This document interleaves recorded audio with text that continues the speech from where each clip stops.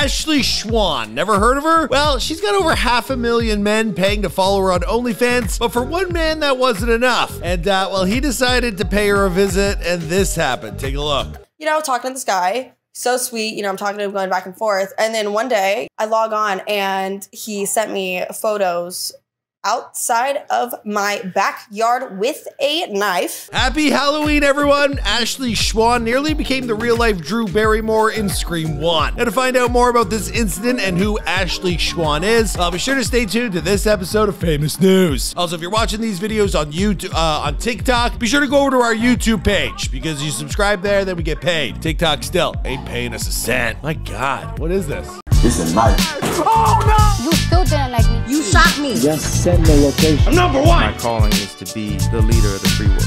So Ashley Schwan, brand new name to me, never heard of her before, but she's actually Tana Mongeau's gal pal, and the two went to high school together back in Las Vegas. At least that's what I'm guessing from this interview. I checked out her YouTube channel, about 400,000 subscribers there, and the two were making videos back with one another in 2018. Now, like many young 20-something girls these days, she made the move to Los Angeles, and well, she's been partying all with the influencers for the past couple of years. In fact, she was even at Tana Mongeau's wedding to Jake Paul. Remember that? My God, the beginning of the pandemic, and it was a pandemic itself, right? I mean, who at that party didn't catch something? I'm guessing. Now, Ashley, she's broken out on her own as a bona fide party girl with a free OnlyFans account. It's free real estate.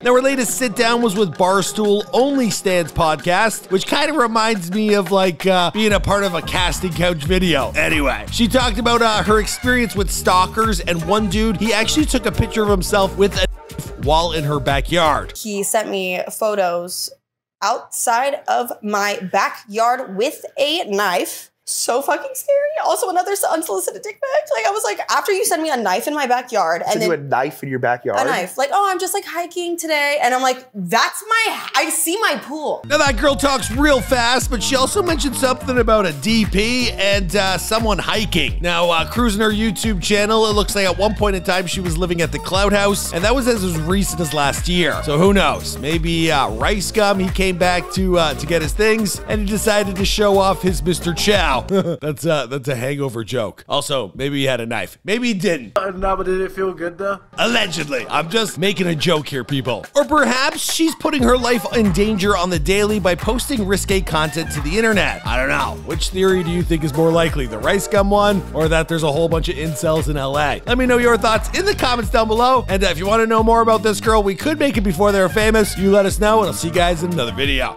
Boom!